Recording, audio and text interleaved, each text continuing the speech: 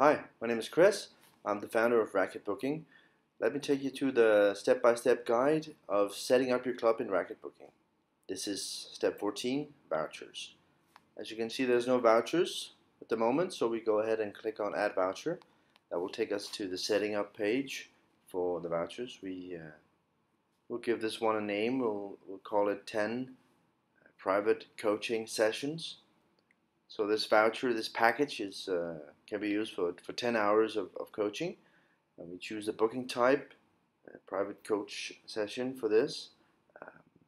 How many months should the player be able to use this? And what do we call every unit? We add that as well. Then we add how many 30-minute slots. If it's 10 hours for 10 lessons, then it's 20 slots. And the price. And then we added the voucher. So this is the voucher for the coaching sessions. Let's go ahead and add another voucher for normal games. So we call that for 10 games. Let's call it 10 normal games.